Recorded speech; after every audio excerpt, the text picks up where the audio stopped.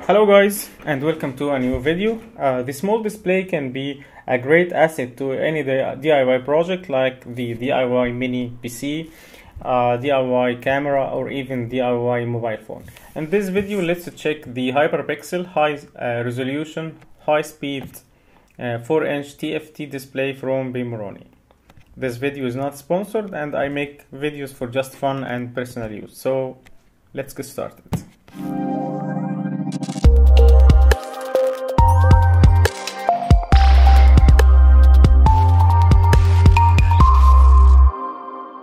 This is the HyperPixel 4-inch display. It's IPS, capacitive multi-touch, with a resolution of 800 by 480 pixels, around 235 ppi, 60 frame per second frame rate, and it connects to the Raspberry Pi with the 40 pin headers directly to any Raspberry Pi.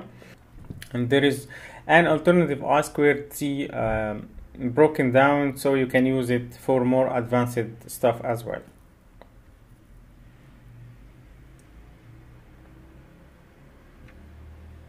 Carefully attach it to the 40 pin headers.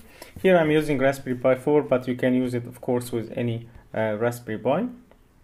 Just carefully press down the screen, not to press it down from the surface, just from the edges, and carefully attach it to the 40 header pin. And of course, if you have the touch version, make sure that you will not pull the glass surface out of the screen.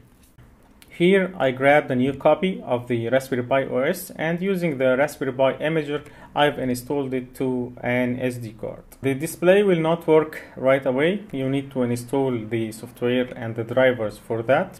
To do that, I've attached the Raspberry Pi to a monitor and configured the setting for the regions, the keyboard setting, and of course for the internet access. Here I'm logged into my Wi-Fi network. You're gonna need also to enable the I2C and SSH interfaces from the Raspberry Pi configuration. After that, you will need to reboot the Raspberry Pi. And using my Windows PC, I am using WinSSB to SSH into the Raspberry Pi terminal. And from the product page of Pimoroni website, you can scroll down and you will find the software section. There is one line installer. You can copy and paste the command line to the terminal and press enter. For the setting, choose the right setting for the Raspberry Pi and for of course your display. Here I have the 4-inch version and Raspberry Pi 4, so I choose 1. This will install the software to the Raspberry Pi, and it will modify the boot config.txt file. Installation is now done.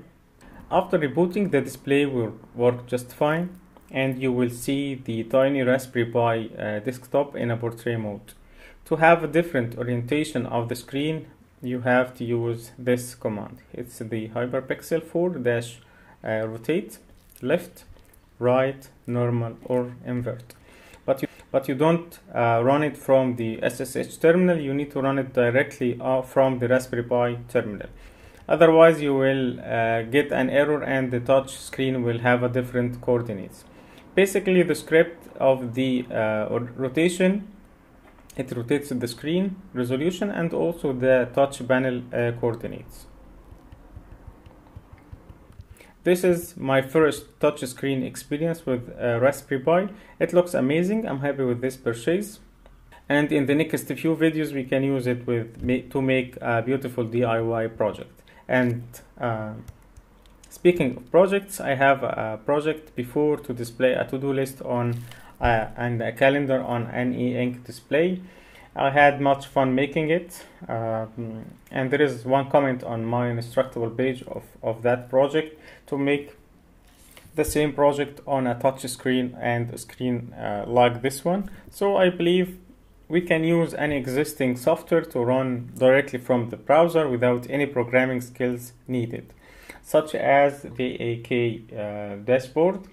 You can get a free account, you can install and connect your accounts for the calendar, for the to-do list, and run it directly from the browser.